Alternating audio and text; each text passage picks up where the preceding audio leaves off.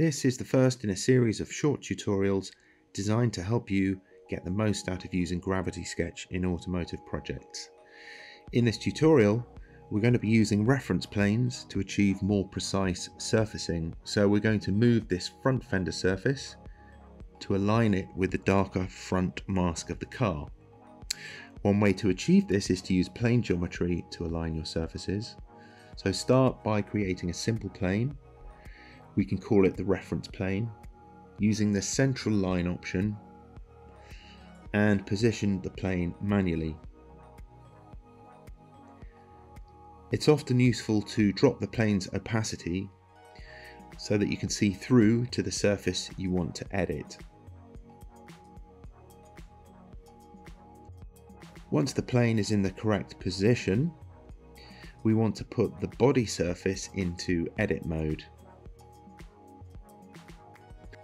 It often helps here to switch sub D off so that you can see the basic surface topology more clearly. Select Snap to Other Objects and using Smart Move, slide the control points to the reference plane you've just created. Each point will snap to the plane. Here, I'm repeating this process for the front mask surfacing. And when you're happy with the position of control points, you can switch the surface mode back to sub D to see the final result.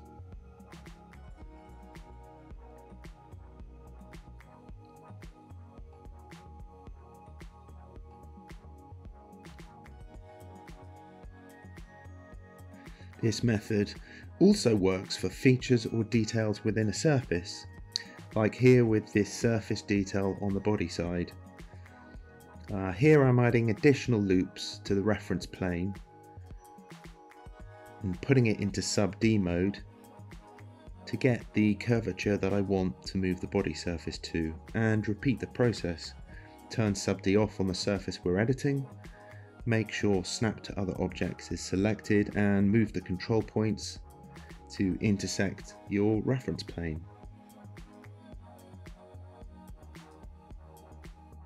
In this situation, Smart Move may or may not be suitable for the curvature that you're working with.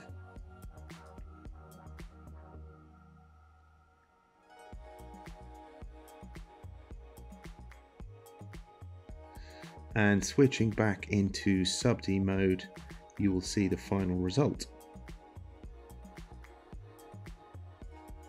We hope you enjoyed this short tutorial. Be sure to like and subscribe for more content.